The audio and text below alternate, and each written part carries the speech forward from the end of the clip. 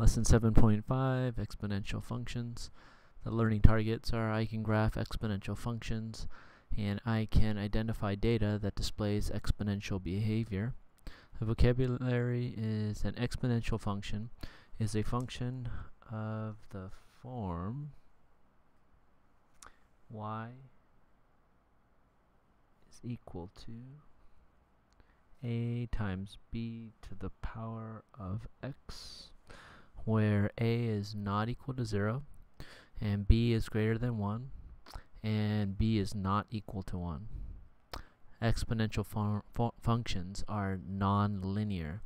Exponential functions do not form a line, they form a curve. Examples of exponential functions, we would have something like y is equal to 2 times 3 to the power of x. Another example would be y is equal to 4 to the power of x.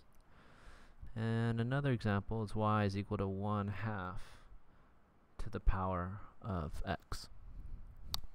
If we went ahead and put in some sample data for x, and then we calculated y, and we plotted these graphs, these functions, we would see that they would be curved lines on the graph. Exponential functions are non-linear. An exponential growth function is a function of the form y is equal to a times b to the power of x, where a is greater than 0. And a growth function looks like this. It grows upward like that.